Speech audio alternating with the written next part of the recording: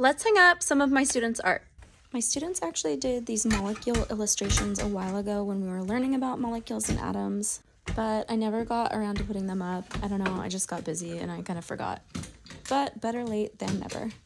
Before they made their molecule illustrations, we read a book from Amplify Science. It had a variety of illustrations of different types of molecules. So after we read the book, students flipped through the pages and decided what molecules they wanted to illustrate. They could choose from water molecules, molecules that make up lemonade. There were even examples of tree bark molecules, molecules for bubble baths, the molecule that makes carrots look orange, the mint molecule. I'm always in awe at what amazing artists these kids are because I'm still over here doing stick figures.